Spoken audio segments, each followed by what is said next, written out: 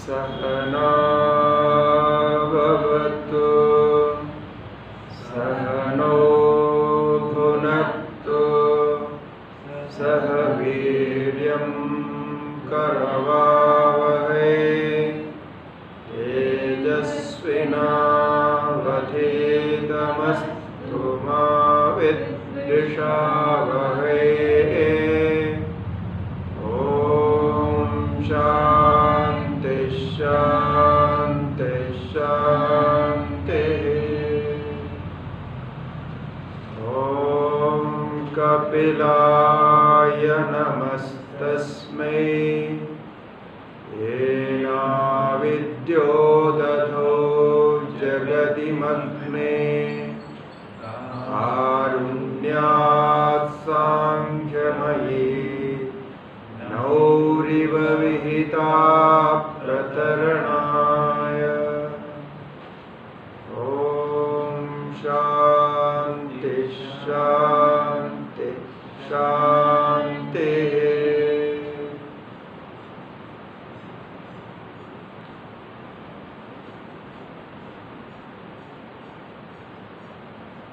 We have completed 12th Karika, in which gunas are described. These three gunas, Sattva, Raja and Tama. Now we will have little more elaboration on this guna. Actually, when we learn this, the first thought come to us is these gunas are parts of the Prakriti. Actually, it is not. Prakriti is threefold with these three gunas. It means these three gunas are substance of Prakriti. Therefore, Prakriti is one only, but with threefold, three gunas, three functions. So here those functions are mentioned: Pritya, Priti, Vishadatmakaha, Prakasha, Pravritti, Niyamartha. And how three gunas work together, function together, that's also discussed as Anyonya Abhibhava Ashraya Janana Mithuna Vrittayascha. So it means they co-associated, they coexist and work together. This is what altogether means. Now the 13th Karika is describing gunas little more, explained little more. Sattvam laghu prakashyakamistamupashtambhagam chalam charachaha. Sattvam laghu prakashyakamistamupashtambhagam chalam charachaha. Sattvam laghu prakashyakamistamupashtambhagam chalam charachaha. Guru varnakameva tamah pratipavacharthado vrittihi. Guru varnakameva tamah pratipavacharthado vrittihi. Guru varnakameva tamah pratipavacharthado vrittihi. Sattvam laghu prakashyakam. Ishtam. Ishtam means it is considered. It is considered as Sattvam, the Sattva guna. Laghu, it is light, or like which has the floating character. Cheerful. The Laghu has many meanings. elevating, light, buoyant, or something like that, the floating one. So sattva, laghu, prakashakam, enlightening. It is helping the knowledge, or it brings the knowledge.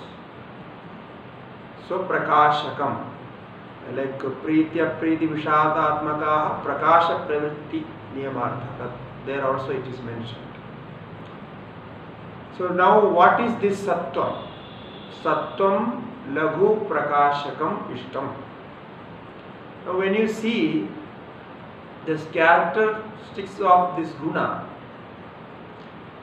this sattvam is a purest substance which is inactive. That is what we should understand by sattvam in this Sankhya philosophy. So substance, it means it's something which can produce something. Later which it can produce something. And it is said it is laghu, or it gives knowledge. It means it is supporting knowledge, prakashakam. Now, where we can find all this? The sattva, if you see an object outside, so like this book is an object. Is it sattva, raja or tama? How we can decide? And where we have the experience of these three gunas? Normally it is understood objects are distinguished with these gunas. It means each object has different combination of gunas. That is what normally we learn and understand by this. So like if this book is it sattva or is it raja, is it tama? Or it means that sattva is dominant, other two are suppressed. So then it is called sattva. But how can we understand this? What sattva means? There is an observation on this. Although in order to understand what this is, in the scriptures they say just only these names and this laghu, prakashakam and all those things. But where we can, how we can find, how we can really know what the sattva is? Nowhere it is said.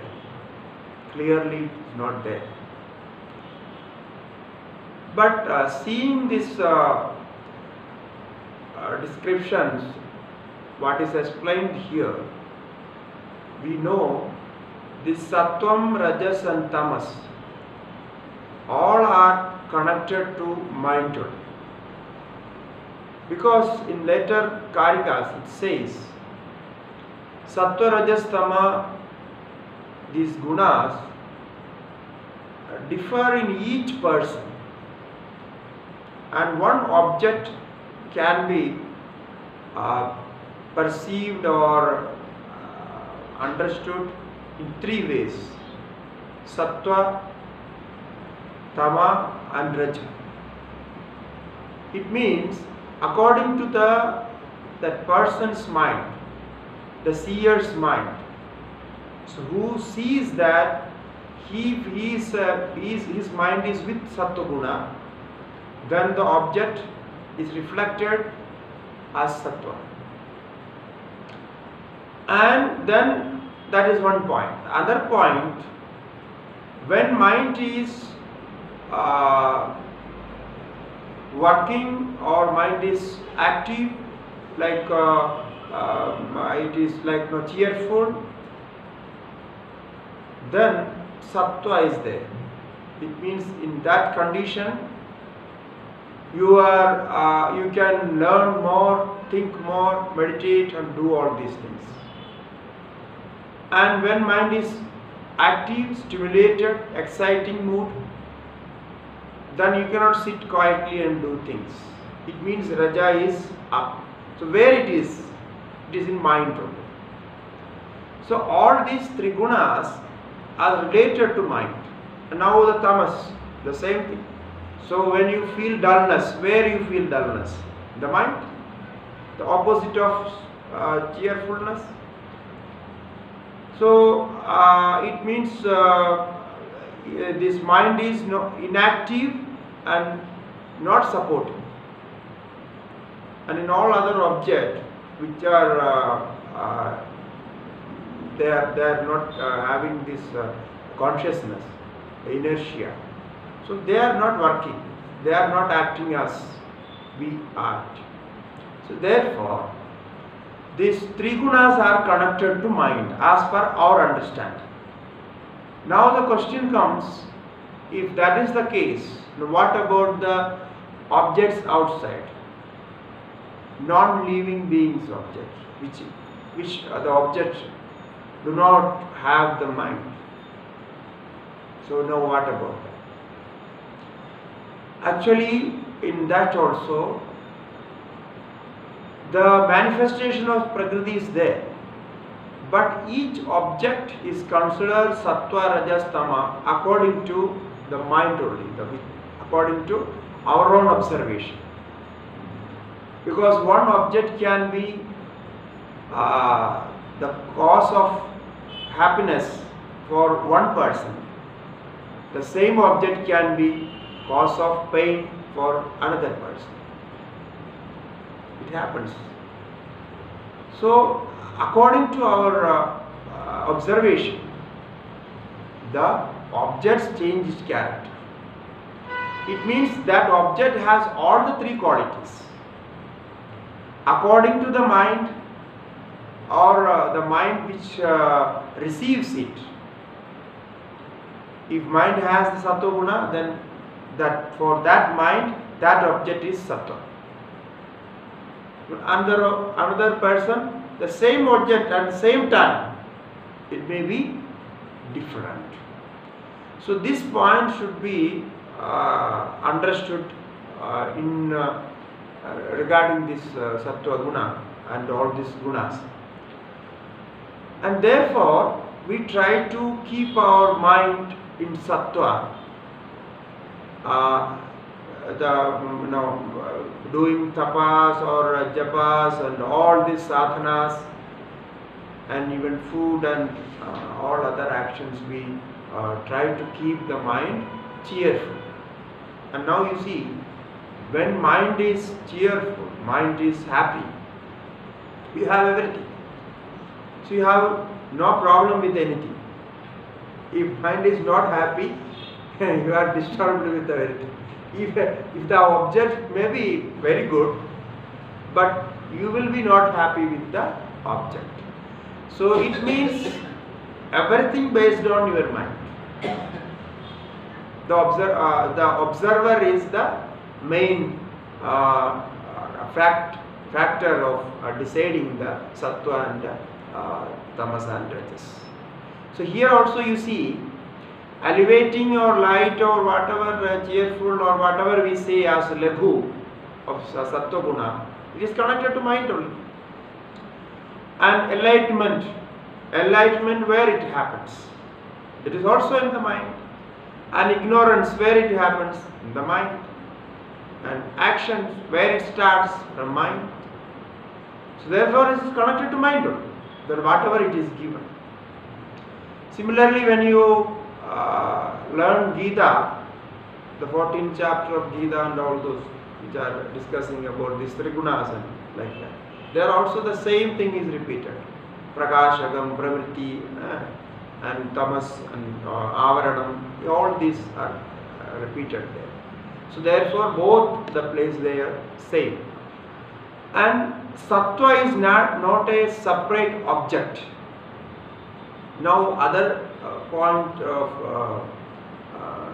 observation here is, Like sattva, when we say sattva is like an object, like as a part of something, or say color like white color or something like that. Nothing like that. Sattva is Prakriti only. One part of Prakriti, or we cannot say part, but for the sake of discussion we have to take. So Prakriti is threefold. The one part of that is substance, like a material cause. If Prakriti is material cause, it means Prakriti is a substance for the creation. So Sattvam is there. Then comes Sattvam Laghu Prakashakam. Okay, Ishtam means that is decided. Decided in Sankhya. Upashtambhagam Chalam cha Rachaha. Upashtambhagam. Upashtambha means elevating, stimulating or exciting. That is Upashtambhaga. So in inaction, if Raja comes, you will be acting. The next moment you will be acting. The action will come after the Raja comes out. So if Raja is inactive, then either you sleep or you meditate. That one of them will happen. If Raja is inactive and then Raja is active, you will do some work, Sattvika or Tamasika. So according to your tendency. The time when you act, the tendency is connected to that. And these all are connected to another time, the morning, evening and night, all these are connected, and food and everything is connected to this. So that is called Upashtambhaga, Upastambhaka, Upashtambhaka. Exciting character, Chalam. Chalam means restless. So it's acting, always moving. The momentum is there. So and one meaning is that direct meaning is always having momentum. Okay. The other meaning is Chalam means dealing with many. It is always connected to many. Because when you are in action, you will connect with many. Or when you are sleeping, you are not connecting with anything. You are within you. And when you are meditating also, same. But in action, you need other support. Other objects are connected to that. Therefore, Chalam means it's like energy. So, if energy is mobilized, then there is some action. So, similarly, when Raja is mobilized, so there is action. So, then the objects are connected. So, this is a second meaning, dealing with many, that is Chalam. Chalam cha Rajaha. Guru Varanagameva Tamaha. The Tama is Guru. Guru means heavy. The opposite of Laghu. It's a Guru. Guru heavy and it is not light and it is not floating. It will just, it cannot, it will go down to heavy because of heaviness, Gurutva, it will go down. There has so much gravity. So we feel heaviness of body, heaviness of mind, you feel sleep, so like that. That is called tamas.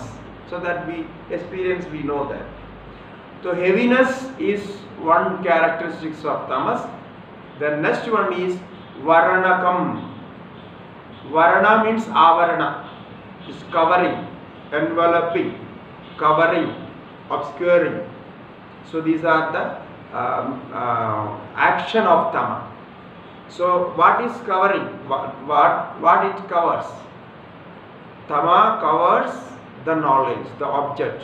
So you will not see the objects and you will be not interested to know anything.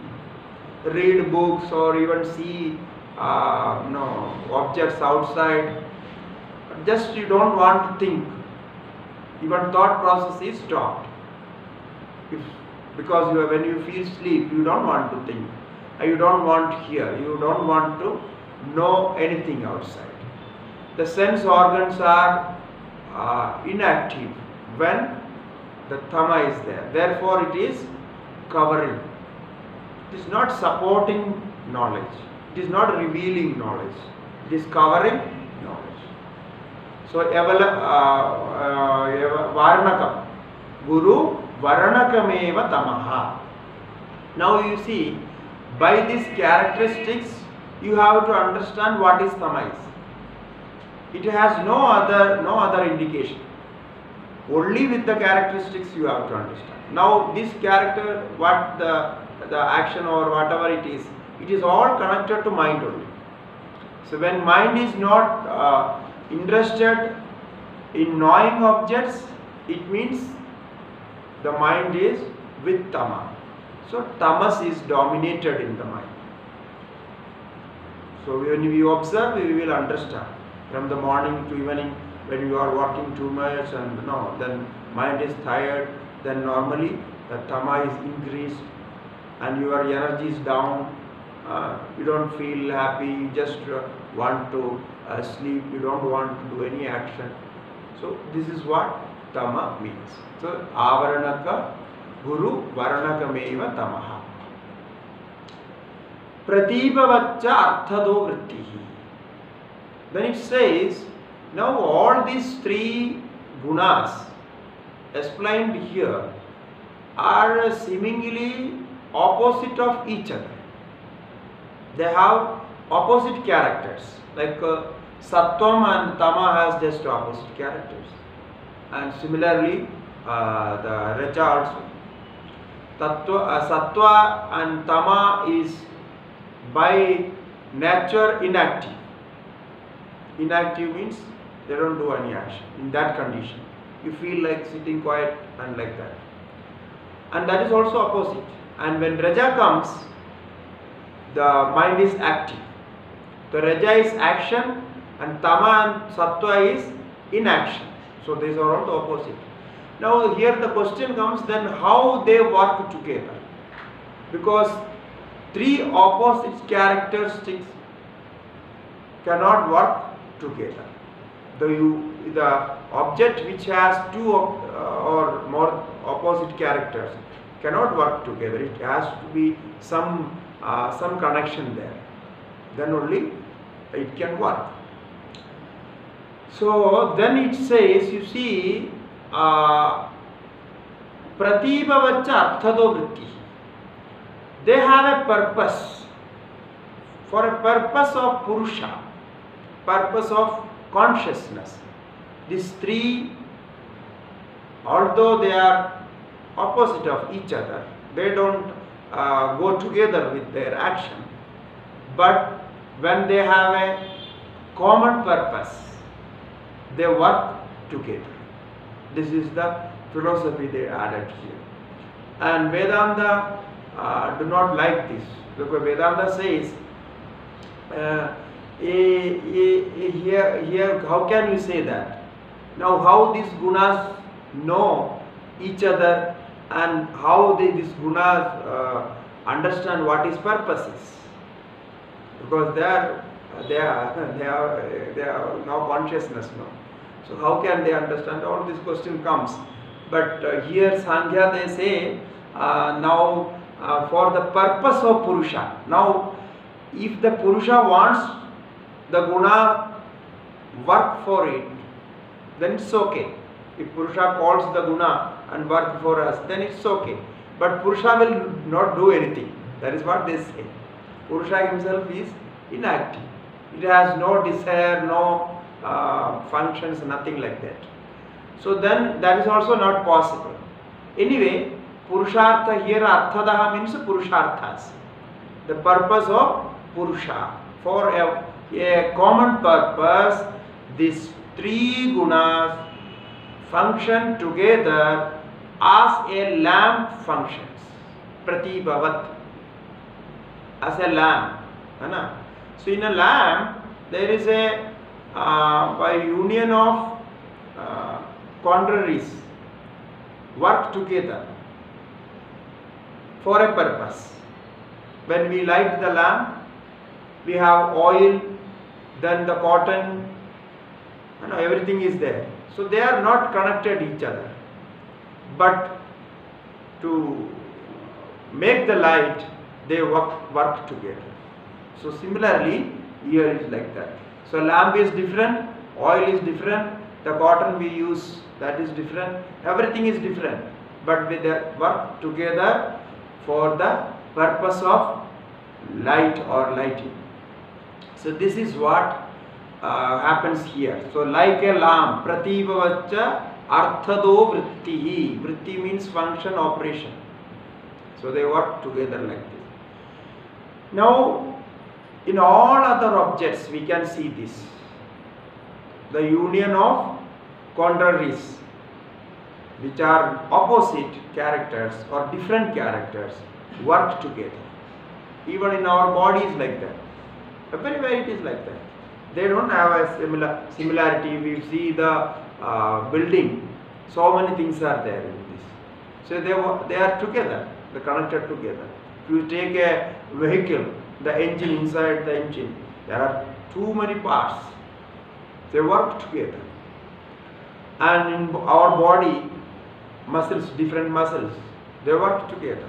They don't have a communication or they don't have a connection together. So in all other objects it happens. Therefore, we can consider these three gunas, even though they are different in characters, but they work together for the purpose of Purusha. Now what is Purushartha, purpose of Purusha?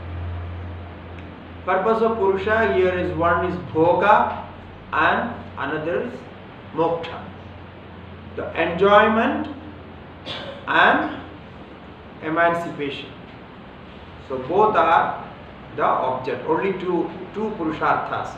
Enjoyment of objects, Bhoga, and emancipation. Ultimately you are in that state of Moksha, liberation. So this is the two purpose. For these two purpose, these trigunas work together and they create all this what you see. The creation will also happen according to the Purusha's needs and all those. We will discuss all this karma and how the karma comes and connection with the Mahatattva Ahankara, and all this will come later.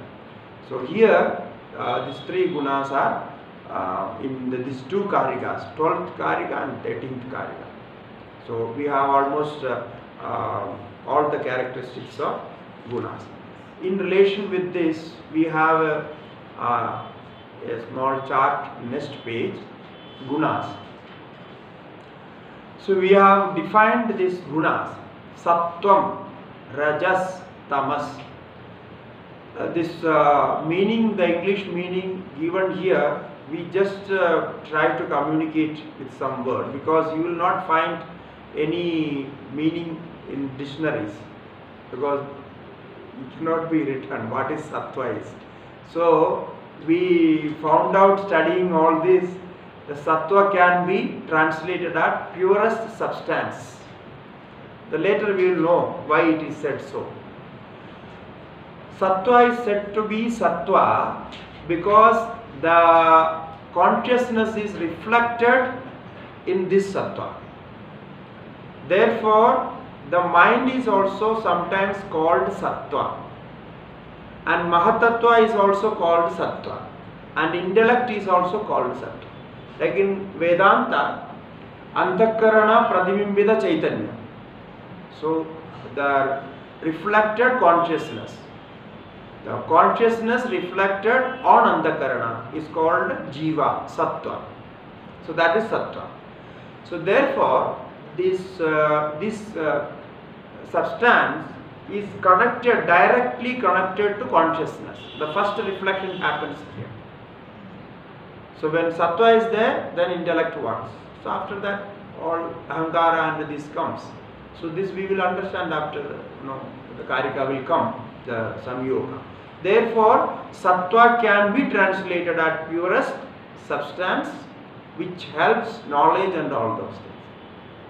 And raja, stimulating momentum. The raja can be translated as stimulating momentum for the sattva as well as tamas. Because in Sankhya Darshana, raja is not producing itself anything. Raja is producing with sattva or with the tama. Either with sattva or with the tama. It is not individually producing.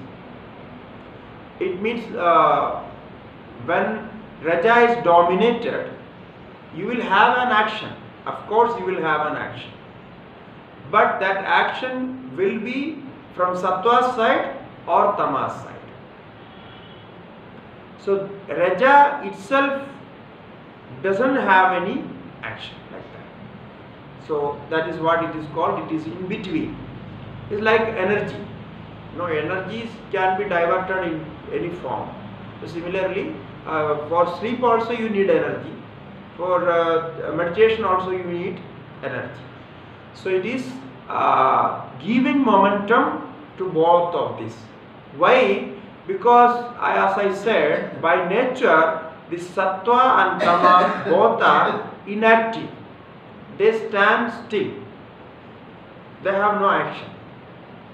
So when raja comes, it stimulates action. Tamas, knowledge preventive. Tamas can be translated like this: knowledge preventive. Whenever prevention of knowledge is there, it means tama is dominated. Tama is working. So somehow we found this translation. And now whatever we learned now, preeti, pleasure, is connected to sattva. Prakasham, knowledgeable or illumination. Laghu, elevating.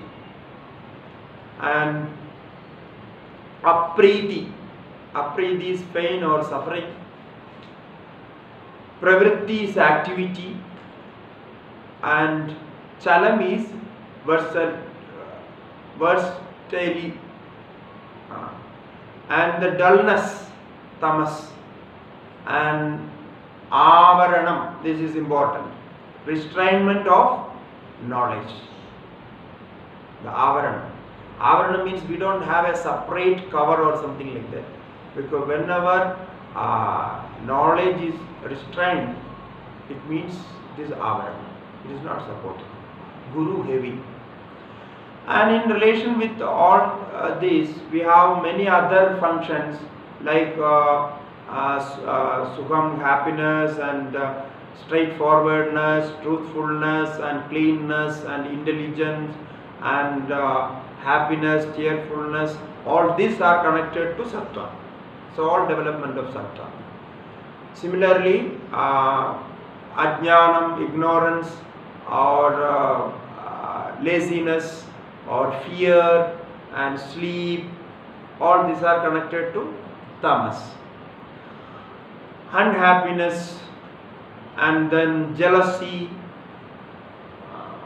the state of mind which has jealousy, and greed, too much greed, and too much action, and desires, and this all, and then anger, and all those are connected to raja. So in both it can be developed. There are other definitions and more elaboration is there in Gita. In 14th chapter you can read. So we will understand all the functions of gunas. Now, proof of the properties of the unmanifest. So now we introduced gunas in 2 karikas. So we will stop the gunas here, and now again we are going to know little more about unmanifested and manifested.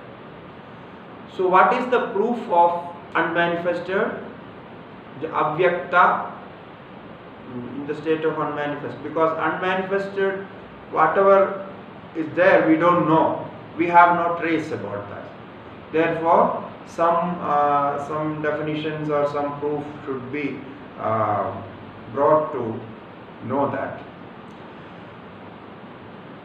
Avivekyate siddhis, avivekyate siddhis, avivekyate siddhis, Traigunyat tad viparyaya bhavat, Traigunyat tad viparyaya bhavat, Traigunyat tad viparyaya bhavat, Karanagunatmakatvat, Karanagunatmakatvat, Karanagunatmakatvat, Karyasya avyaktamaphi siddham, Karyasya avyaktamaphi siddham, Karyasya avyaktamaphi siddham.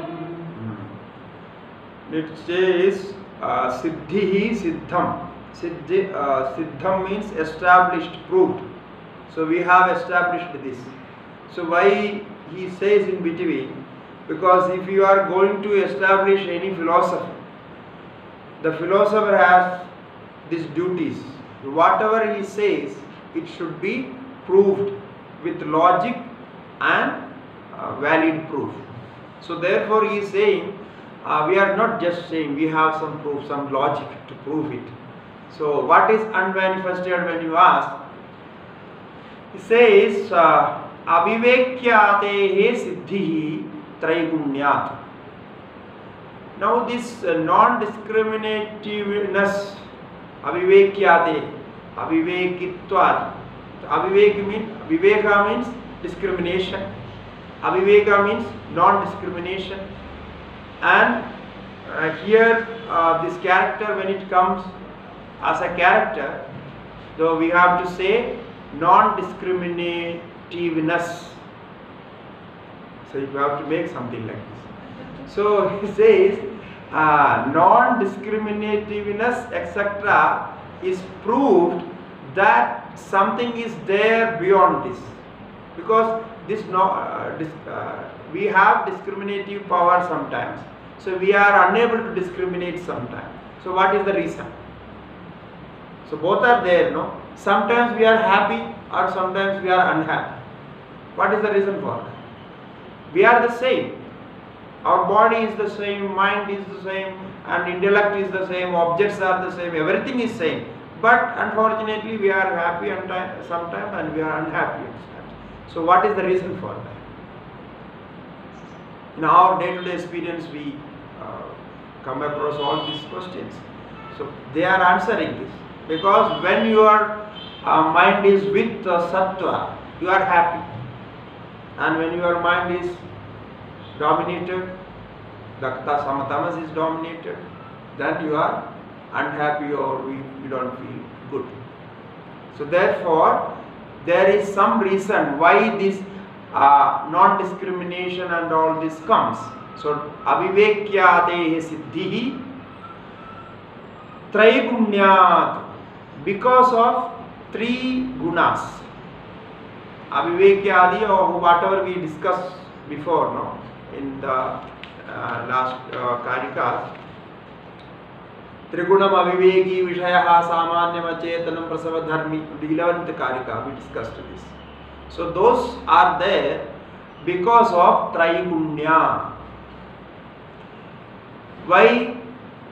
If where there is no traigunya, where there is no triguna, there is no avivekya. And where there is trigunas, there this discrimination, non-discrimination, happiness and unhappiness, all this comes.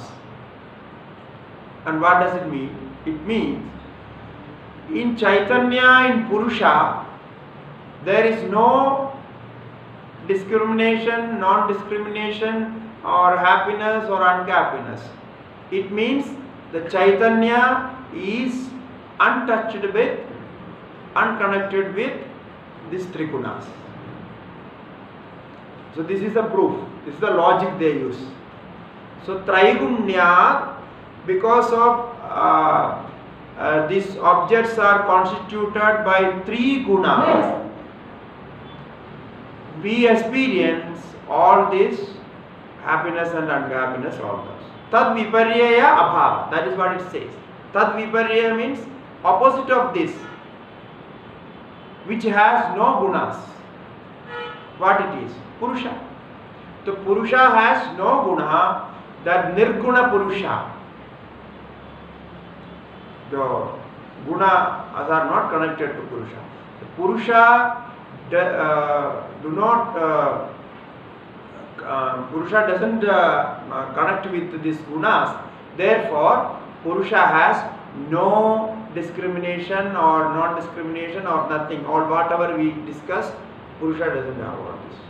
Okay. Now, Karana Gunatmagatva. How? Even then, how we can know that the unmanifested have all these qualities? So unmanifested, whatever it is there. So Karana Gunatmagatva, because the cause, whatever the characteristics cause has, the same characteristics comes to effect. So cause and effect has the same characteristics. Therefore, Karana Gunatmagatva. Karana Gunatmagatva. Effects containing the attributes of the cause. So whatever there in the cause will continue to the effect. Therefore, we should say, if the effect as our body and mind has all this aviveki and all those, it means the cause also has, whatever it is. So Karana Gunatmagatvat Karyasya. Avyaktam Abhisiddham. This way we can prove that unmanifest also exists.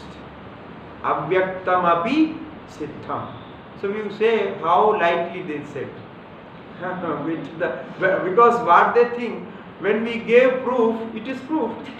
So now you have to think about that and understand how it is possible.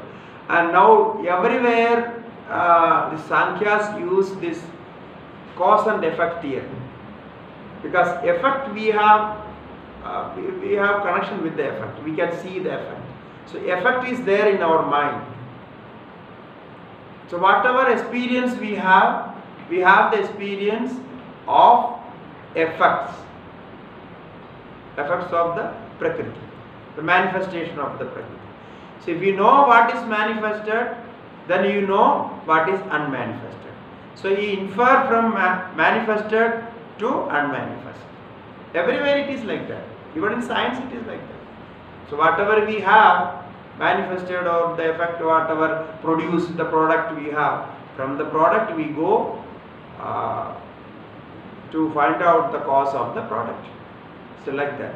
So avyaktam karana gunatmagatva karyasya avyaktam abhisiddham. Therefore, always remember, the effect will not leave the character of cause. That is the theory. Now, sattva, rajas, tamas, it is also experienced in this body and mind. If this body and mind has sattva, rajas, tamas, then Prakriti will also have sattva, rajas, tamas. It goes up to there. Ultimately, Prakriti will have, because karana gunatmakatvat karyasya. It comes from there. It comes down from there, and then we experience here. So this is proved here. Now, unmanifested proof of the unmanifested again comes. These two slokas continued with all this characters. We have to do in a different level that we will see the next class, because two slokas together we have to learn together.